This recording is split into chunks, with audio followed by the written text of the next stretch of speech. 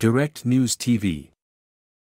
Canada inches closer to Afghan resettlement target, could reach 40,000 by end of year. More than 300 people arrived in Canada today from Afghanistan, bringing the total number of people resettled since the Taliban takeover of that country to 30,000, the federal government says. A flight from Pakistan arrived at Toronto's Pearson International Airport this morning. Those on board included people who helped Canada's mission in Afghanistan, family members of former interpreters and privately sponsored refugees. After the Taliban swept to power in August 2021, Canada promised to resettle at least 40,000 Afghans through a number of special programs.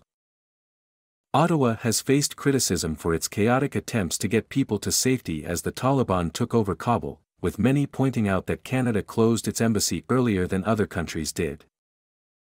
The federal government says it is now on track to reach the 40,000 target by the end of 2023, but it acknowledges in a news release that there will be significant challenges.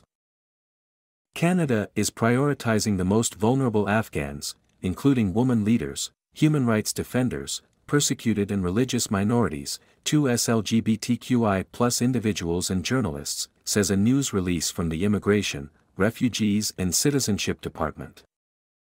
As of the end of March, 18,000 people had applied to come to Canada as part of a special immigration program meant for people who helped Canadian diplomats and troops during the mission, as well as their families. So far, 11,990 applications have been approved, but only 9,875 had arrived in Canada by March 30, according to data published by the Immigration Department. Another special program has been created to help the extended family members of former interpreters who are already living in Canada. The government says it aims to bring 5,000 people in through that stream, and 1,285 had arrived by the end of March. Another 15,875 people who fall under government-assisted and privately sponsored refugee programs were in Canada by that time. My name is Kingsley. Please like, share, subscribe and hit that notification bell so you can be the first to be notified whenever we post. You won't regret it.